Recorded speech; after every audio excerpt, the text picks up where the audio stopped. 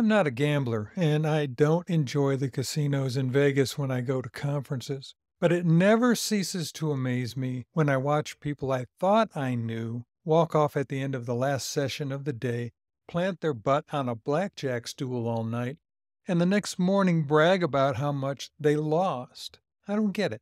I don't understand the allure. If you've been following the news, you know that MGM Resorts and Caesars aren't bragging about their losses right now.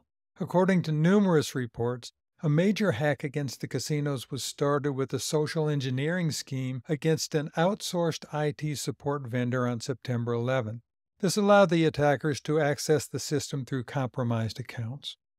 Scattered Spider was identified as the most likely group behind the attacks, which are causing losses of between $4 million and $8 million per day at MGM resorts. The breach potentially exposed the Social Security number and driver's license number of Caesars customers. The company is reported to have paid a $15 million ransom to the group. There is the potential that Scattered Spider is working with ALPHV, the ransomware as a service group, which indicates this might be the first of more attacks to come. Original attacks in the past were against the machines within the casinos. With ransomware now in play, these bets are off the table. The follow-up to this series of events is that casinos, which were once thought to be one of the most secure systems in the world, are now being perceived as various attack surfaces for adversaries.